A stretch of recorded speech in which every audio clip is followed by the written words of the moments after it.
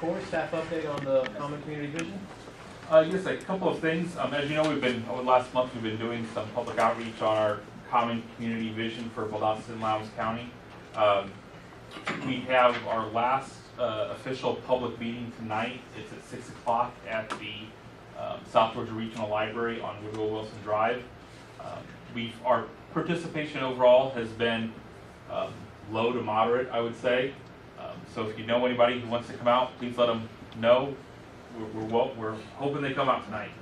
We're going to continue our online engagement, though. We've got a survey online and on our Facebook page.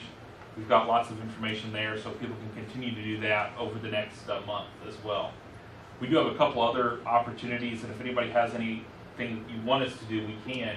We are setting up other meetings with some businesses to do a lunch and learn at a couple of businesses in town, with one of the Rotary clubs here in town doing a session similar to our public meeting will be tonight, but we're doing some other things like that over the next month.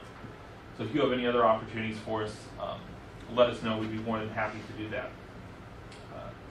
But all that leading up to, we will be having our next joint citizens and technical committee meeting here on November 14th. And I will say right now, it is tentatively scheduled to be in this room. Because of size constraints, we may be moving it to another location. So stay tuned for that. But it will be Thursday, November 14th at 3 p.m.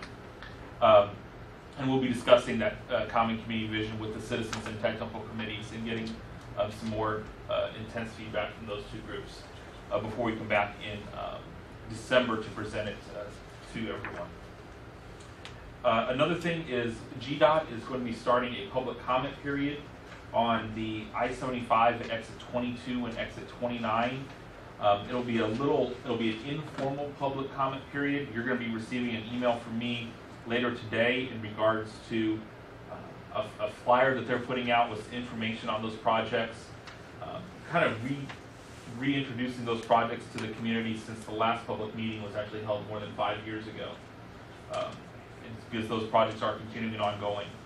They're going to do a little bit more targeted advertising in the Hahira and exit 22 North Valdosta area. Angela, for instance, I gave them your contact information to spread out information to the students and other individuals there at Wiregrass. And if y'all want to have any meetings there, you're welcome. So that'll be coming up here beginning November 1st through November 15th. GDOT will be conducting that. So you'll be getting some information from either myself or Bobby Dollar at GDOT. I believe that's it for me. Okay. So we had the vision and the GDOT update for staff. Privilege of the floor. Is there anyone who would like